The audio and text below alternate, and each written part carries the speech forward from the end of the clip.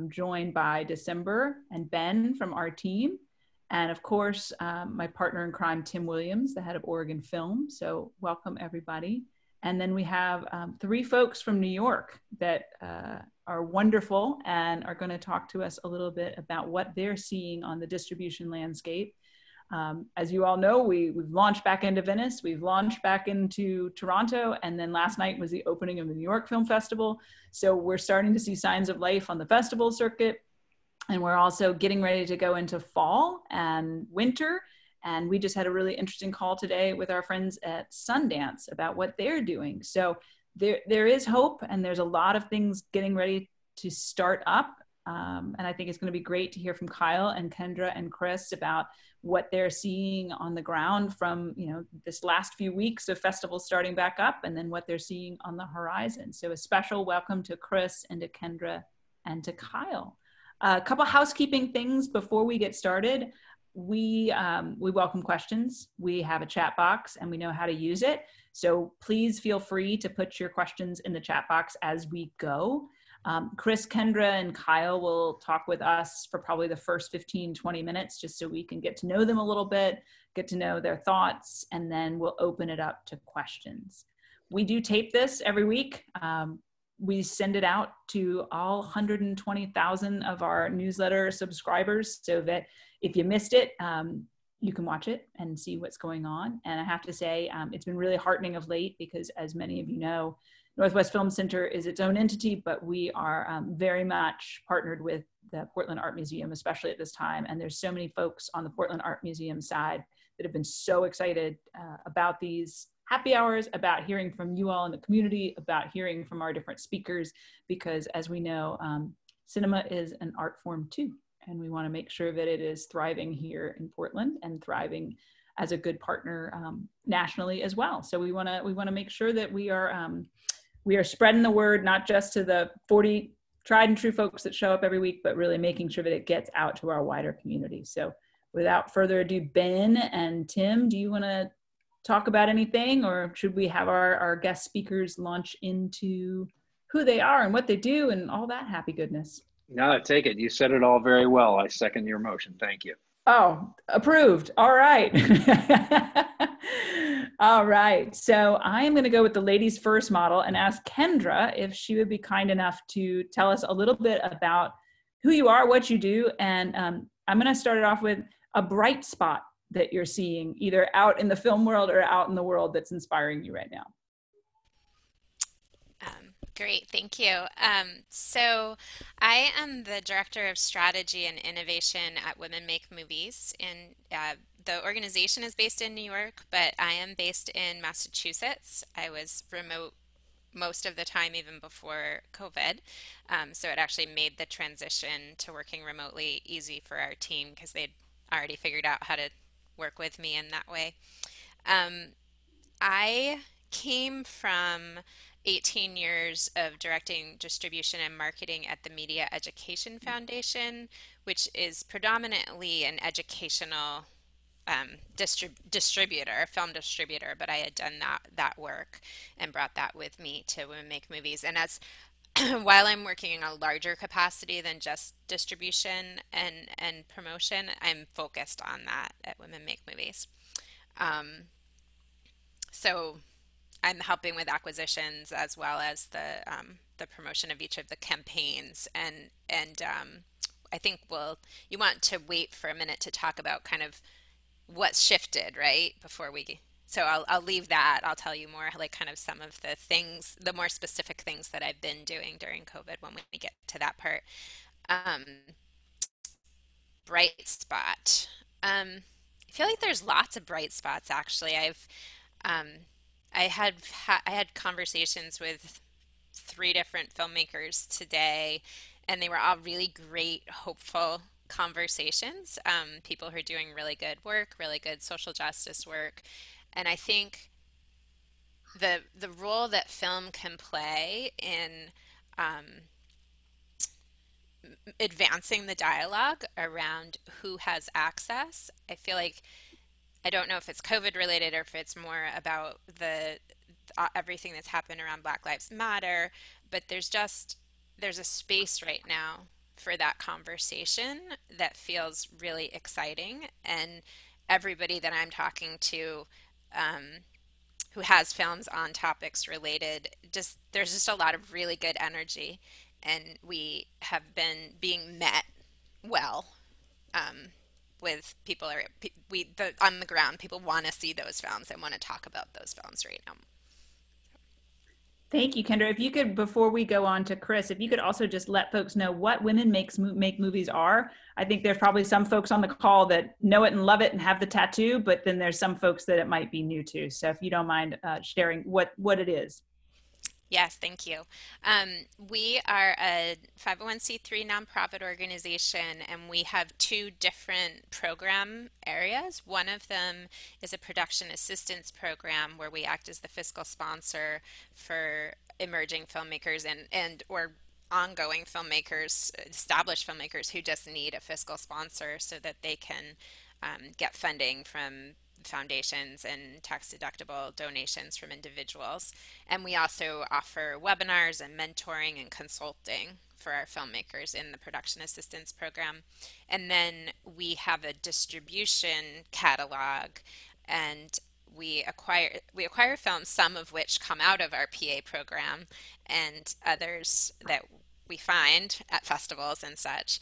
And then we distribute them to colleges, universities predominantly, but a lot of museums, a lot of cultural institutions, a lot of community screenings, and the festival circuits that are, we help with films to do that kind of semi-theatrical. Thank you. On to Chris Wells. Hi, Chris. Hi, guys. I'm Chris Wells. I'm the director of sales for Kino Lorber. Kino Lorber is, at this point, one of the longest existing independent film companies in America. It used to be Kino International, that was founded by Don Krim, and my boss, Richard Lorber, bought the company about 10 years ago or so. It's been Kino Lorber ever since then, and we are an independent film company with a lot of different arms. We do distribution of new first-run art house independent, doc, foreign films, prestige kind of things. We have a huge home video business. Shockingly, home video still makes a ton of money for us. You'd be surprised to know. And that's a big part of our business. We do educational sales and non-theatrical as well. I'm on the theatrical side. So my background is I was in exhibition for a long time. I worked at a couple different art house theaters here in New York. I worked for the IFC Center for about 10 years. And then I programmed the Quad Cinema, which is owned by Charles Cohen, who owns all the Landmark theaters now in New York. And then I made the switch after being in exhibition for a long time to go to distribution. And I'm actually very thankful right now that I made that switch when I did. All of the theaters that I used to work for have been closed for 6 months. And the distribution company I'm working for is actually thriving. We're doing very well right now because we've had to adapt quickly and on our feet. And I'm sure we'll talk a lot more about what's happened with that. I also produce movies too, so there are probably a lot of filmmakers around as well, so I can speak to some of those questions. I had a movie in Toronto last year called Anne at 13,000 Feet that Cinema Guild bought and will be coming out later this year. So what I do for the first run stuff for Kino Lorber is it's similar, not to steal Kyle's thunder, but we do the same job. We are the ones who are putting the movies in movie theaters. So we are the ones who are directly talking to the programmers at theaters around the country and trying to get them to play our movies. Easier said than done sometimes, because the movies that we distribute, we work for companies that are committed to doing interesting and challenging work. And sometimes those are not the things that are the first movies that people want to play. So that is what we're doing on a day-to-day business. We are talking to hundreds of art house theaters around the country now who are closed and attempting to work with them in a new way, which we will talk about. But previously it was trying to get them to book our films. The things that we've done this year, movies like Bacurau, the Brazilian film, Capital in the 21st Century, a documentary adaptation of Thomas Piketty's New York Times bestseller. We have Martin Eden coming up soon, which is my favorite movie of the year, a beautiful sweeping Italian epic that was in the New York and Toronto film festivals last year. So we are still releasing movies at a steady clip, but we're doing it virtually. And I just sort of want to tease that a little bit because we'll get into all the specifics of it in a little bit. And I think the bright spot, I would say, is that, well, we're still in business and a bunch of other companies are still in business, which is really good.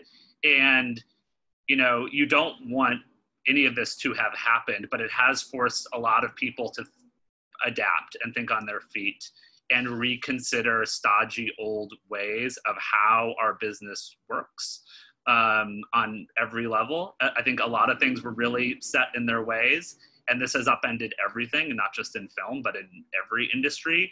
And so everyone from distributors to exhibitors to producers has been forced to think really creatively now about how do we find solutions. And sometimes those are doing things that we never thought that we would be doing, but maybe are things that are long overdue and needed to have happen for a long time. So I think that that's actually very exciting, where a lot of the directions that we've been moving in. And like I said, we can get into that more in a bit.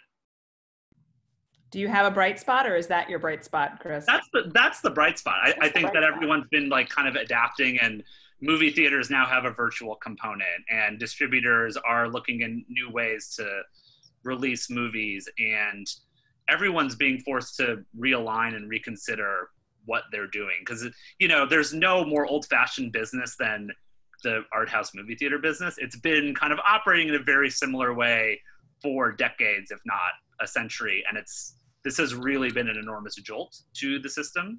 And though it's been really hard for a lot of people, I think it has forced us to think outside the box in certain ways.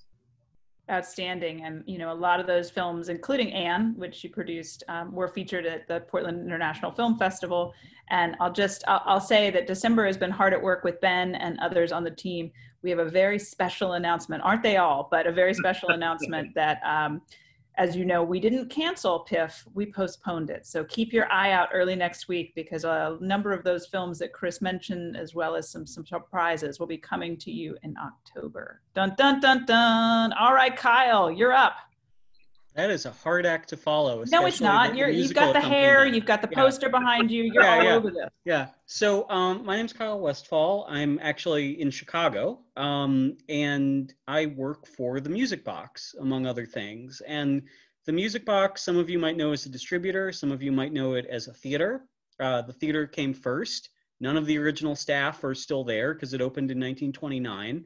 And as a theater, when it opened, was really a fairly unexciting thing. It was a neighborhood movie house with 750 seats, which at that time in 1929 was considered small. And it got, you know, back in the time when you would have first run, second run, third run, fifth run, Music Box might have been like sixth run.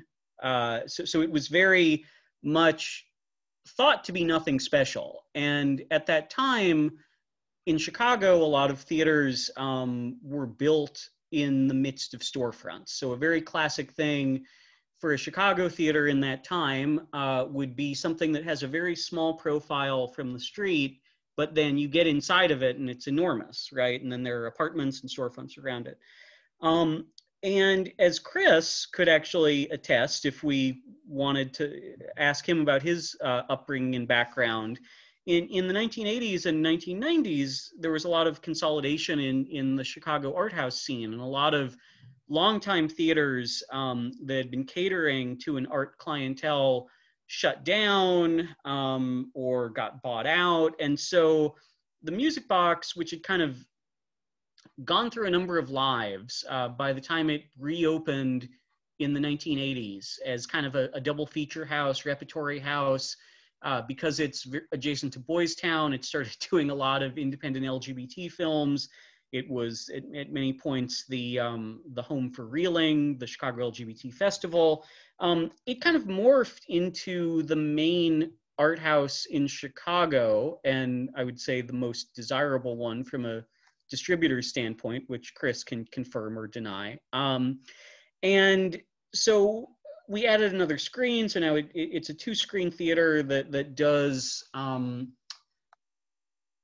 basically everything. First run, midnight, repertory, 70 millimeter, 35 millimeter, silence, one-offs, and really is an important piece of the cultural fabric of Chicago. And I work there with a few hats. I'm the program associate at the theater, which means back when we were open and doing more repertory programming, I would help with a lot of one-off and repertory events. And then Music Box spun off its own distributor in 2007, which has just been a very prominent art house and international and documentary distributor. I used to work with Chris when he was at the Quad, and I would be calling him and saying, when are you going to book our film? So this is a very shared experience for both of us. And on the film side, I'm the theatrical sales manager, which up until 6 months ago meant the very thing Chris is talking about, calling theaters and saying, will you book our film? And then I also work on acquisitions, so go to festivals, watch screener links, recommend, what we do and do not distribute. So I have a few hats there, and then I also, independent of the Music Box, I am programmer at Chicago Film Society, which is a freestanding 501c3 organization devoted to analog film exhibition, preservation, and education. So we do analog screenings on 35 and 16, and occasionally 70 and Super 8 around Chicago, and have a collection, and we're finishing up some photochemical preservation right now, including some avant-garde films that are at Color Lab, and a silent documentary that was found in someone's basement that made its way to us. And so, yeah, that I have a lot of film stuff in my life right now. And like Chris said, it's really been a transition, as a lot of the things that we care about, have become very precarious, right? And to Chris's point, home entertainment is a big saving grace, not only for Kino, but also for Music Box, and I would hope for Women Make Movies, because we do luckily have an audience that's developed outside of the theater. But at the same time, I don't think anybody among all of our friends, whether they're here or whether they're, our compatriots at Magnolia or Strand or, anywhere else, Cinema Guild, none of them, I think, went into the business because they wanted to get their movies on Amazon Prime. Like, no one ever says, like, that's why I'm, like, in cinema, right? Like, everyone says they work in it because of the magic and singularity of the theatrical experience. And, particularly because Music Box is also a theater that, was shut down for a few months and is now reopened, but can only do 50 seats in the 750 seat house. And leaving aside the whole question of, should we even be open? When you only have 50 seats, it makes it really hard to do the kind of unique repertory programming and one-off programming where you're paying a lot of money to import a 35 millimeter printer just to ship it from Los Angeles. And so the kind of really unique programming that both Chicago Film Society and the Music Box Theater were known for is just not a practical option right now. And so, like Chris, we've all had to be very creative. Music Box Films is also doing some virtual releases. One of them is coming up with Northwest Film Center, which is Sybil, which I think Ben is opening on October 1st. And then we're actually doing another virtual release right now at the Hollywood of Nomad, the new Werner Herzog film. So, we're trying to figure out how to kind of work within this new paradigm. And to Chris's point, there are certain things that I hope survive and certain values and priorities that don't need, that will still hopefully be rational and accepted when COVID passes. But there are other things that I would love for us to just not have to deal with anymore and be back to normal. So it's a mix. All right, Ben Popp, Director of Artist Services, take it away.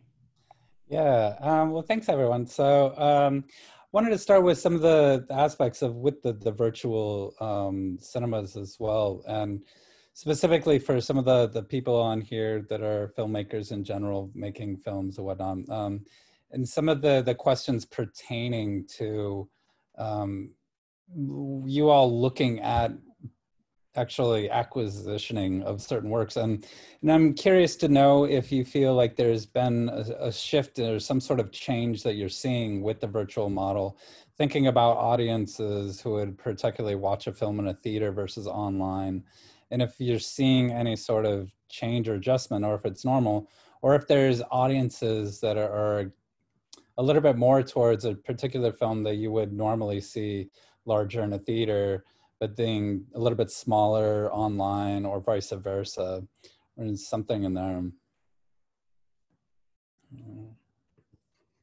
Well, I can say that, I mean, it's all been upended, I think. The kinds of movies that we tend to thrive on releasing are very hard to launch virtually without the conventional buzz of a film festival run. We're doing a lot of foreign language and independent and documentary movies, I said, that are often very tough in subject matter. They're amazing movies, and that's why we release them. We really believe in them. But they require, you know, or they don't require, but the way it's always worked is we've premiered, these are movies that we've acquired out of the Toronto Film Festival, Cannes, South by Southwest, Tribeca, Sundance, any number of festivals around the country and world. And they play in a number of other festivals, both in big markets and small, and accumulate word of mouth, and people talk about them in person and then tweet about them on the internet. And, you know, there's an actual like groundswell of support. Critics write about them. It's not quite the same thing anymore, where people can't actually have a face-to-face interaction. I think this week would have been the Toronto Film Festival, and it's happening virtually. And a lot of us in the industry are kind of missing that buzz and experience that you get of seeing a movie and discovering it and actually telling someone else about it, because that is still so primal and still works so well in terms of spreading excitement about what something is. So now we're tasked with, how do you launch a movie without that? And when you're going exclusively virtual, we have a few different kinds of movies, because we have movies that were played in physical festivals and were set to come out, and then COVID happened, and so they were not able to open in theaters, and they had to pivot to a virtual release. We have movies that we've acquired that we know are going to go straight to the virtual release. And then we have things that we've acquired that, well, we're hoping that maybe we can wait long enough that theaters will reopen and we'll be able to play them there. This has obviously gone on a lot longer than we've expected it to, so maybe we won't be able to do that. But there are certain titles. There's an Iranian film we have called There Is No Evil that won the Golden Bear at Berlin. It won the top prize at Berlin, a very good film, Iranian film, and it's about execution. It's about state-sponsored execution. And that's a hard movie. It's an excellent film, but it's a hard film to sell and talk about and to get people excited about, that would benefit from critical praise and word of mouth and people talking about. We don't have that. We don't have the benefit of that anymore. That's gone. There are virtual festivals, but obviously that's different in terms of spreading the word of mouth. So that becomes the challenge, right? Of the things that are going to do well launching on virtual, I think we've found, and I would love to hear Kendra and Kyle talk about it too, but it's a lot of documentaries that are about niche subjects, things that might have a grassroots groundswell of support where you can really activate audiences in that way. That becomes, you know, an easier way of doing it. Whereas traditionally those movies might have been tougher to get into theaters nationwide. We're now able to kind of present those in theaters we never would have normally played, and maybe even in parts of the country we never would have normally played. There are only so many theaters in certain states that will even play a movie that's not in English. So you have to kind of, but now it's like, oh, you can play in a lot of different places all over. So there's new kind of ways that we're pivoting and trying to present films to new audiences that maybe aren't seeing the same financial return, but are maybe getting access to people they wouldn't normally have had access to.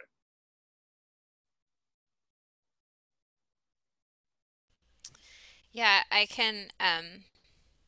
We don't do theatrical releases, so our experience is we usually come in. We might start talking with a filmmaker while they're doing their theatrical release, and it'll be part of the whole strategy, but we don't actually book. We've never done the booking and the programming. We're way more on that educational part of the picture. In terms of what we've been acquiring, we haven't, I don't think what we've acquired has changed at all. You know, the titles that we are bringing in our catalog are the same titles we would have before. And I actually didn't say before, the main part of our mission is to support films by and about women. So that you know, films that have an activist kind of following, as Chris was referring to. That's always been what we do, and it has become even more important. We're one of our big releases right now is a film, Belly of the Beast by Erica Cohn, and it is about women who are incarcerated in California's prisons and forced sterilization, which, if you read the news this week about the forced sterilization in the ICE detention centers, it's the same thing, but it was in California prisons, and this happens. It's a whole eugenics issue in a lot of prisons in a lot of states. So it's one of those films, like what Chris was saying, that it can really benefit from those screenings, that festival release. It would have had a much bigger festival release, but she had to change her whole strategy. She's been super creative and is doing some extra. She's really working with with the groups who are mobilized around the particular issue, and she's creating a whole bunch of digital salons and conversations to invite people in without even showing the film. So she's generating conversation around the topic and using that to drive some of the drive people to watch the film in it is having a short digital theatrical release. So that, but she's also doing some other like super creative, like she has a creative drive-in event planned, and she's just, you know, she tends to be one of these filmmakers who's really thoughtful around being innovative. But it those types of things I think are more important now than they've ever been, because of this idea of, if you can't drive, we rely on the festival buzz of a film and some of the theatrical work. When we're doing the educational, it does so much better educationally if there's already conversation about it, and the press really matters for all of those reasons. So without that, we're having to do way more on the groundwork for it to let people know about films educationally. We've had to host some of our own, not had to, but hosting our own virtual screenings and discussions with filmmakers and subjects in the film is another way we're driving buzz, and bringing the right people to see the film so that then they will order it. And educationally, something that has really changed is librarians used to have a lot more discretionary money for collection development, and we are finding now that most librarians won't order a film unless it's requested by a professor. So there's a lot more. We've always marketed to faculty, but it's even more important now because it has to come. Like I was talking to a librarian who purchases a lot of our films yesterday. He wants to buy this one film, but he hasn't had a faculty person request it yet. So he's like, do you want to, here's a list of faculty I think would request it. Why don't you go email them and see if that they'll request it? Because he's with the bureaucracy from the school, he needs it to come for classroom use. The budgets in the libraries have been really restricted from that point of view. And then the other thing I wanted to mention is the museum exhibition has been really strange because it's also they've been trying to use some museums have tried to use the theatrical release model, the virtual theatrical, like where they'll show a stream and charge the $12 and then get a portion. But some museums will pay a flat fee and show it. It's just, I think they're having a harder time because from the museum exhibition, it was always connected. They would show films usually that were connected to some art exhibit, and they were trying to get people that were attending the museum to come into their theater. And watching online in a museum, there's no difference than watching it online anywhere else. So it seems like that has been challenging unless it's a very subject specific museum. We have a number of films right now about Native American issues. We have a really great one called Without a Whisper that's about the influence of Native American women on the women's suffrage movement in the United States. So like we're getting interest from Native American heritage museums. And I think those, a theatrical, I mean a virtual screening will work for them because it's such a specific audience. But yes, we've totally been finding that rollout. It's very different. And we're just adapting. It's like what Chris was saying. It's fun on one level from a strategy standpoint. I'm like, oh, this is really cool. I get to figure out this new, like, how do we do this? But it's definitely making it a lot harder for the films. Each film requires so much more work and a lot of like direct outreach. And you can only do that for so many films before you get topped out on capacity. Yeah, so I think it's actually really instructive, even for me, to hear what Kendra just said, because, you know, Chris and I are coming from a for-profit distribution model, and Kendra's coming from a nonprofit 501c3 one, but and one where theatrical isn't even a consideration. But in all of these cases, right, we have theatrical as kind of the North Star and festivals as the North Star that makes everything else possible, right? And the dirty little secret here, and Chris, stop me if I'm speaking out of school, I mean, a lot of theatrical releases, without naming names, are loss leaders, right? So like when you actually factor in, you know, the cost of printing up posters and shipping out DCPs or 35 prints in an earlier era, when you talk about the cost of doing an opening week New York Times ad, which is one great thing about the virtual era, we're not doing print ads in the New York Times anymore, and that's saving a lot of money. You know, ultimately, whether you come out and you break even on that, even for a successful film, is an open question. But the idea usually is that you're building awareness in all of these markets, right? So that when people see it on Netflix or on Amazon, or they see that a Blu-ray is available, they'll be like, oh yeah, I wanted to see that film. My friend told me it was good, and I feel guilty that I never saw it. You know, the thing that's tough in all this is that ultimately, you want to make people understand that it's a real film. And what do I mean by a real film? I don't mean anything like it's a quality film, it's an acclaimed film, it's a film I like. I just mean that, like, you know, I'll date myself a bit. When I was a kid, you could go into Target, and whenever the new big Disney movie would come out, like 2 months beforehand, there would already be some weird knockoff that's like, The Lion King is coming out. What's this VHS The Lion Cub here in the video section? And it's like, it's this cash in about like, well, yeah, some unassuming parent is going to buy this because they think it's a real movie, but it's not.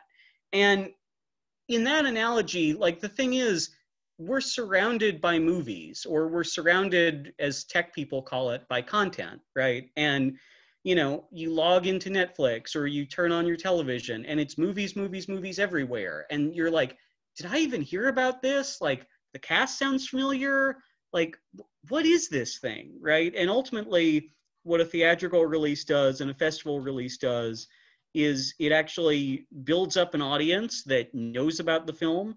It generates reviews, it generates buzz, it generates chatter on Letterboxd and on social media. And that is ultimately the important thing, because, you know, when Chris or Kendra and I, like, whenever we license a movie, we're not licensing it for 18 months, right? We're licensing it usually sometimes 7 years, sometimes 10, sometimes a dozen, sometimes 15. I'd like to think that even in the worst case scenario for COVID, the titles that we have now, the majority of the time we have them licensed is not going to be under COVID, right? Like, if we have a license for a movie for 12 years, you know, we really, what we do in year 1 and year 2 to generate awareness of it, to generate reviews, to generate press, to generate a following for it, basically is important over the life of that license, so that you know, as I said, 8 years from now, when we still own the film and we're still, you know, distributing it, that people remember it and think it's something that's still worth their time. And that's kind of the whole question about a lot of, you know, these direct to TVOD or direct to Netflix movies that, like, they come in, it's garbage in, it's garbage out. No offense to the actual films or filmmakers, but just like, are you really planting a flag that people will remember? And, you know, we're in a similar situation with Kino, where we have some titles that have gone out, you know, because they seem to work virtually. Like, as I said, Nomad is an example because it's in English, it's a Werner Herzog film, it's a documentary. There are just, from a marketing perspective, a lot of things that are easier about that. Whereas the kind of traditional art house film that's subtitled, that, you know, really needs festivals to legitimize it, and to build up buzz and anticipation. Yeah, it's an open question of when that's going to return. And, you know, we have a film right now that we had hoped to release this summer called Emma by Pablo Larraín. And, you know, it has Gael Garcia Bernal in it. Larraín directed Jackie and No, and a number of other films that have a following. But it's also, I mean, it's a big screen experience. It's the first movie that we ever acquired that has a damn Atmos soundtrack as part of it. We got the delivery on the feature file, and we were like, it has an Atmos track? We don't even know any theaters that play that, but okay, we'll take it, right? And it would just be, I would like to think that if there's any movie designed for the big screen, it's a colorful, enormous, sexy dance movie that is Emma, and it wouldn't really work as well on a laptop. And, you know, the other part of this that addresses, you know, the question that Anna asked in the chat, you know, in terms of just platforms and monitoring them and monitoring the security of them, you know, Chris and Kendra and I know a lot about film, and we know a lot about distribution. Before this, I was never asked to evaluate, you know, the security of an IT platform. Like, I don't know. Like, you tell me, like, every platform emails me and they're like, we are the most secure platform of any of them. All of the studios have told us that we have the best security and we have the best DRM, we have the best this and the best that. I don't have the either in myself or among my colleagues, the expertise to actually confirm any of this. Let's talk through that a little bit, because I know that there's some questions, and it's like you're teeing it up, Kyle. There's some questions around that. And Ben, do you want to maybe read the first one, and then we'll kind of dig in, because there's some questions over here. We got this from old Jesse Blanchard here, who's got a wonderful film. So wondering about virtual film festivals. What are some of the concerns around security for streaming, and if anyone has any thoughts on view counts for a virtual festival? Should a filmmaker limit the view count or not? This is, did everyone hear the horrible news that just happened? I don't want to break it to people, but Ruth Bader Ginsburg just died. So I feel like we should just say that in case you didn't hear it. Hard to talk about movies with that. I just saw it, just want to acknowledge it, and like, what the hell? Yeah. You can say fuck, Chris. You're from New York. It's okay. I'm trying to not work blue here, but yeah. Work blue. Yeah. So just want to clear the room in case anyone probably already saw that if on their phones. I just did. Yeah, we can talk about festivals. It's a very practical question. I know, fuck, it's horrible. It's the worst possible thing we could all hear. I don't know what's going to happen with it. In terms of film festivals, Jesse, very practically, I think as a distributor, we've had a very hard time dealing with it and that very question, because normally it's, like I said, there's been a pattern of how this stuff has worked. You know where you're playing, you know the theaters, you know the number of seats, you know the terms that it's always been, you know how things have always worked. Now it's a very different ballgame. And it's like, well, what's the fee that's being paid? What's the number of views, like you said, for something? It's something where we're thinking about it and we don't really know the answer either. It's very difficult right now to know, like, every platform that reputable festivals are using, Eventide, Cinesend, Shift 72, they're all really good. And they are trustworthy. So your movie's not going to be kind of taken from it. So that's kind of out of the way, I think, for any of those. In terms of the issue of it being, sorry, it's hard to focus in with all of this. In terms of it being like number of views and in a market, that's like the kind of thing that we're always thinking about as a distributor. Do you want to do word of mouth screenings before a movie comes out? Do you, like, there's no exact science to it, unfortunately. It'd be so much better if there was. It's always the question of, do you want to get a ton of people to see your movie before it comes out? Because then a lot of people will be talking about it and there'll be a lot of buzz and word of mouth and then more people want to see it. Or do you not want a lot of people to see it because then that will exhaust your entire audience beforehand? And those are things that we constantly think about in the physical realm and now in the virtual as well. Again, it comes down to press, I think, and a lot of questions of attention that you can sort of get that add value to the movie and increase awareness.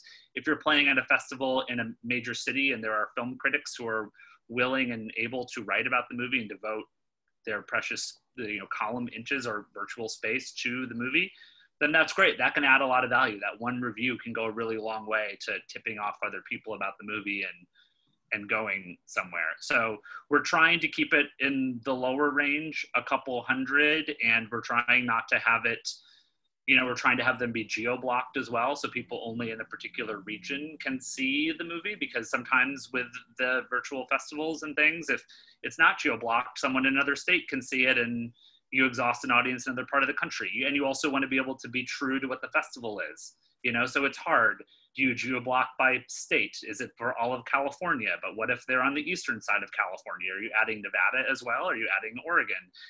And those are questions that we're working out on a case-by-case basis and figuring out. But, I do think that it's good to be able to get some money from a festival if you're a filmmaker. I think that's really good, and distributor as well. It's important to us because the word of mouth question is such a big question mark right now in a way that it wasn't before, where the value is more clear and like obvious right there in front of us, and now it's it's more unknown. Well, and to regards with some of those questions and people's wonderings about what to do, jumping into some of Devin's questions here, or regarding to if from your all's perspective, I know both Kendra from the educational side pointed too, is if you recommend that independent films try to get press materials beforehand, or after you acquired the film, and likewise, after the film goes forward, at what point in the film cycle do you see it going into like an educational route? Year after theatrical, 2, 3?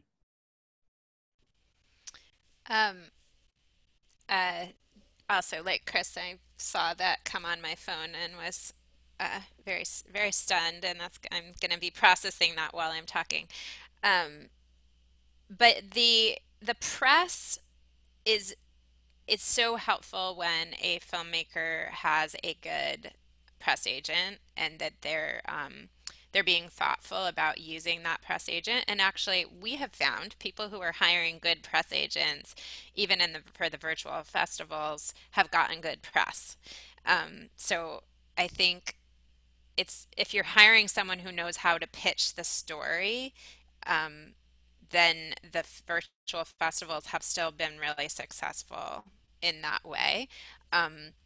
We don't hire press agents for the film, so it is the filmmaker who's doing that while they're doing that part of their release strategy. But we see such a difference with the films that do that, and we do find that very helpful. In terms of the time frame from theatrical to education, I just think, well, in this time, it's collapsed completely. We have a film that is already, well, I mentioned Belly of the Beast. We're releasing it educationally, and it's doing its theatrical run. It doesn't, there's not a window. In a normal world, there it would usually follow very quickly after the theatrical, but that has collapsed more and more over time. And often, what it has been is that you just can't let a school do a campus screening in a city that has a scheduled theatrical showing, but it would be okay if a professor showed it in their class in that city. The campuses tend to be more closed in that way, and usually we haven't seen a lot of conflict around it. So it's for us, it's educationally, it's really helpful to get it as quickly as possible, even as simultaneous if possible, or as quickly right after, and to have the conversation about with your educational distributor at the outset, so that it's all part of your strategy. Because then you're going to want to go to a platform, and if you want to do SVOD, you need to give a window. You need to give at least 6 months. In an ideal world, you'll give nine months to a year before you go SVOD, so that you give education some time. And if you went really quickly to SVOD after theatrical, you miss your educational time frame. So that would be what I'd say. So like Chris and like Kendra, this is very devastating news that makes the relative press and fee return on festival engagements very insignificant. But in the interest of answering these questions, which will be relevant no matter what kind of hellscape the country is in, I'm of the school of thought that press is never bad. And I say that because there's a very old school view, right, that if there's a festival, you have to require if you allow the film to be screened for press, they only have to do capsules, because in the world where there were influential alt weeklies, if they review it in the festival, they're not going to do a full review again whenever it comes out. And that's great, but the fact of the matter is there are fewer and fewer opportunities for conventional press. There are fewer and fewer guarantees, even in kind of the big metro papers, that a film will even get reviewed. Like the LA Times and the Boston Globe and the Washington Post don't review everything anymore. The New York Times threatens not to review everything anymore, but they generally still do. But like, I look at that and it's like, okay, maybe if you allow your film to be reviewed out of a festival, one outlet has already reviewed it and won't review it again. And in a world that is a traditional media world where someone doesn't know about a movie until they open the newspaper on Friday morning and see your review in the calendar section, then you've blown your shot. But frankly, that's not the world that we're in now. And to even get reviewed is an uphill battle when, again, there are so many movies and so many kind of changing standards of what gets reviewed. I mean, years ago, it was a scandal that a Netflix movie that wasn't playing in theaters even got reviewed. And now it's not. And that's just what it is, right? And so I think, have to balance the idea of a press blackout with what you could potentially get, because I don't want to speak for Chris or Kendra, but if we do see a film, even a film that we like, that's gone through a lot of festivals and hasn't yet gotten the reviews that would elevate it, because, right, like in the world before 2020, when TIFF had 300 films a year, it's great to have the laurels from the Toronto International Film Festival, but 299 other films also have those, and not all of them get distribution, right? Like a lot of things go the festival route and still don't wind up with distribution, because there's a finite amount of attention, there's a finite amount of films that work for the prices that we would be able to pay. And so I think that, you know, getting good press out of festivals is of paramount importance, whether you're self-distributing, whether you are trying to sell to a distributor, depending on what. Like, I don't think there's ever been a film that's been hurt because it got a good review before it came out. And like, there are times when we struggle with films that, you know, didn't really get seen much, and we're waiting on the campaign. And Chris, I think, can speak to this. It's like, you know, you have a good film, but it wasn't reviewed very widely with festivals. So even when you're putting together the poster, you don't have a lot of good options for a pull quote. And you're like, God, I really hope the New York Times review comes through and is good. But if it does, it's coming through on Thursday. We're opening the film on Friday, and you can't build that awareness and that anticipation. So I'd actually want to kick it back to Chris for his thoughts on that. Before we do, I just want to make sure that we're getting to the questions that are there. I feel like this is one of those that could go on for 3 hours, and we'd all learn everything. It's like a masterclass in distribution, and you know, in this moment. So, you know, you guys are so thoughtful to even just, you know, talk about the things you're talking about. But I think, you know, some of the things that we're seeing up here also have to do. I'll kind of make a bigger mold for some of these to drop into, is, you know, around digital or virtual distribution. It's not even digital now, it's virtual, right? It just sounds sexier. And I know that there's questions around that, both around festivals and around actual releases. And I'm sure you all are struggling with it in each of your areas, around user friendliness and also around geo-blocking, right?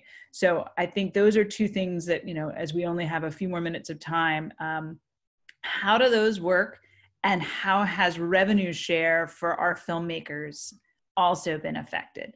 You know, as you said, Chris, sometimes, yeah, you acquire things and there's a back end, or, you know, money's up front in terms of the deal. And then other times we've been working with some distributors who are like, yeah, you know, when we get the money, it's a revenue split that we're sending to filmmakers as well, because we're trying a new model. So if you could maybe cover a little bit about geo-blocking, revenue share, and as you're doing these virtual screenings, how those things have shifted.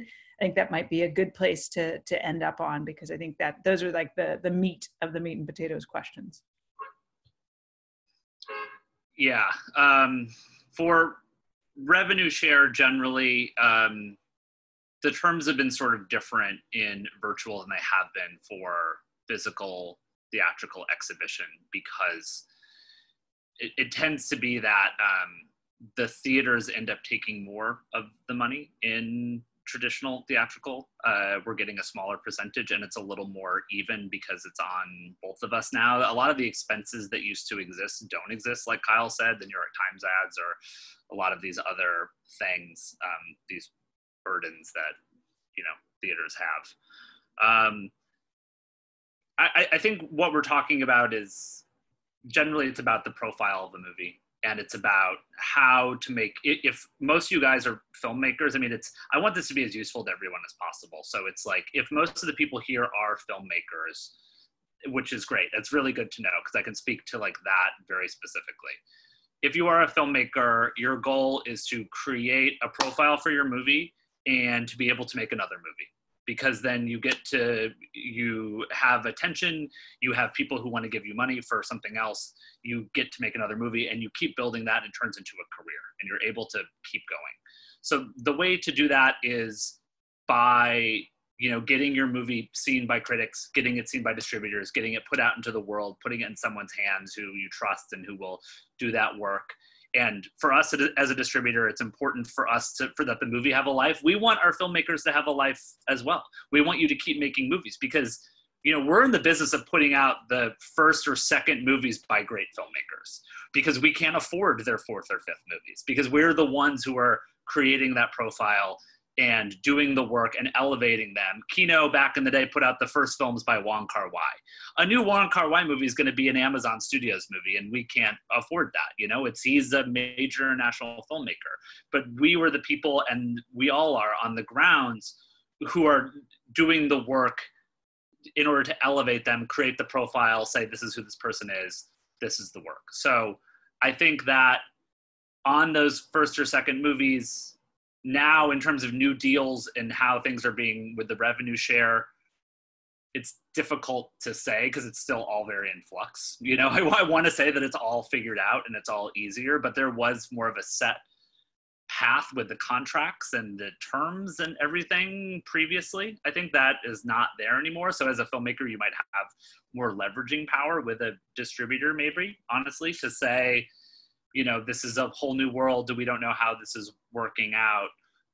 But it, like Kyle was sort of saying, I mean, it behooves you, if you're going to spend money on anything as a filmmaker, playing at festivals, doing things, a press agent, I think, is really great. Having a really good independent publicist is probably the best expense you can put your money toward, if you have any money to, because Kyle's exactly right. There's no such thing as too much good press. If your movie is good, if your movie is really good, it will continue to be written about and talked about, and it will just keep going. And that is a really exciting and great thing if you can have it. And it goes beyond the trades. Like he said, sometimes a movie plays at a festival, gets reviewed by Variety and the Hollywood Reporter, and we don't have any other reviews beyond that because it's only played, it's, you know, it's only been reviewed by those sources. You want it to be seen by more people widely.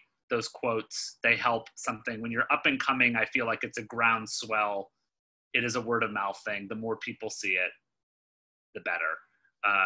And as a filmmaker, we're putting out a movie called Test Pattern, for example, which is a really excellent movie, which is a very small, you know, it's like movies get called small, which is bullshit because it's a budget thing, but it's like, it's not small. It's big in its themes and its value and how good it is, but it's small by the terms of it. And it's about an African-American woman who gets sexually assaulted and the repercussions of that. And it's a remarkable movie. It's very tense and gripping, and everything she has to deal with systematically that she's going through. That's a movie that has not played major festivals, let's say. It did not play at Cannes, it did not play at Berlin, it did not play at Sundance, but it's an excellent movie, and it found its way to our desk by playing at a number of regional festivals, and I think it came to us through a recommendation, and that's great. And we watched it and we were like, this is incredible, and this movie is, I think, going to get a lot of attention and really create a profile for this filmmaker. So it's about creating something on your own and then trusting other people to kind of come in with you, whether it's Women Make Movies, whether it's Music Box or Kino, like it's a distributor, on any kind of level. And that, you know, we all want the movies to succeed because then we all are winning when that happens. And so we're all kind of working toward that. I'll just kind of wrap this up and say that there were so many good details in what you just said, Chris, and just watching some of our filmmakers here and some of the filmmakers that we know outside of Portland Metro, you know, some of the things you were saying about recommendations at this moment. I think that's the best thing, that if you have a feature film that you're trying to get out in the world, have some champions, whether that's fellow filmmakers or whether that's folks that are a few years career-wise down the path than you. It helps tremendously to have someone just pick up the phone and say, hey, you know that movie in your pile of 40 movies that you're supposed to be watching? Seriously, it's amazing. So that's one thing. And then the second is, you know, and in the spirit of RGB as well, it's like you have to blaze your own path. These folks are working extremely hard that you're talking to here and are also trying to figure it out and also try and pivot and also try and deal with anxious bosses and investors and all of the things that come with it, right? It's not an either or. We're all totally interested in figuring out new ways of seeing, new models for doing things and getting new voices out there. But it really is that we have to be our own engine and fight for what's good. And your work is good. And you all have amazing things to say and share, not just because you're here in the Northwest, but because, you know, you're hardworking artists. And I think these are your advocates. And if anybody really appealed to you in this call, send them a quick note and let them know. Just, hey, how are you? And I have this cool film coming out, and just be on the lookout. It's a start, right? There's no guarantees in life, but it's a start. And I think that's a good place to leave this on. We really could have gone another hour. I, for one, need to go pour a glass of wine because I am devastated. And I'm sorry that had to happen during this call. I'm sorry it had to happen, period, but there's nobody else I'd rather be with at this moment. So thank you, Chris. Thank you, Kendra. Thank you, Kyle. As always, Ben in December, for bringing us all together. And Tim and his beard for keeping us all together. We appreciate you. So if you have questions, if you have anything that you wanted to get out of your system and you didn't get to share, reach out either to us or to Kendra, Kyle, and Chris, and we'll make sure we get your question answered. So thanks everyone for another great happy hour.